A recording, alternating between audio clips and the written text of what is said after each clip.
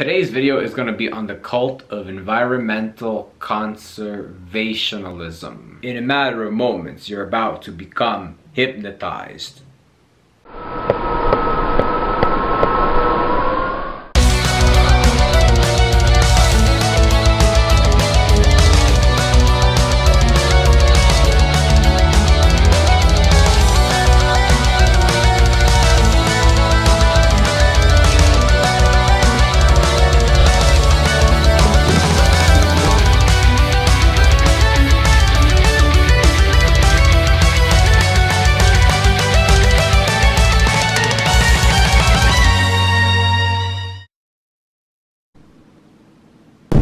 Environmental conservationism is a thing the government spends a lot of money on, and it's also taught in schools. It's in the science curriculum.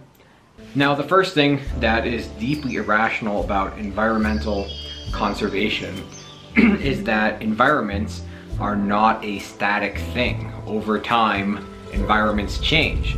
The province I live in, Alberta, it used to be tropical, right? So what is it exactly that they're conserving?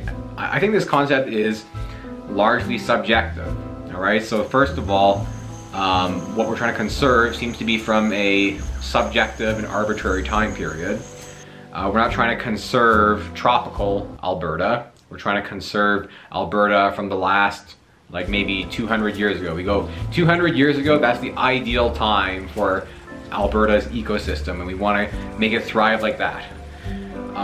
And the second thing I think with environmental conservationism that makes no sense is any sort of change that occurs naturally is seen as good, but any sort of change that occurs by man is seen as bad. So most of it comes down to undoing man-made changes, but natural changes can be horrible and catastrophic. Now, by no means am I trying to defend reckless destruction of the environment. Some people just don't care about the environment for one reason or another. So when you look at something like the comet that wiped out the dinosaurs, that was obviously not good for the environment. It killed like 80% of life forms on Earth or something, right? And then, you know, I'm gonna argue that it's quite likely that a lot of natural occurrences are bad. Maybe floods aren't good for the environment. Maybe fires aren't.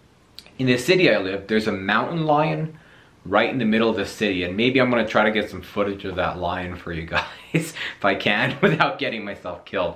And you'd think that the city's goal would be to remove the lion, right? That would be the obvious, sensible thing to do.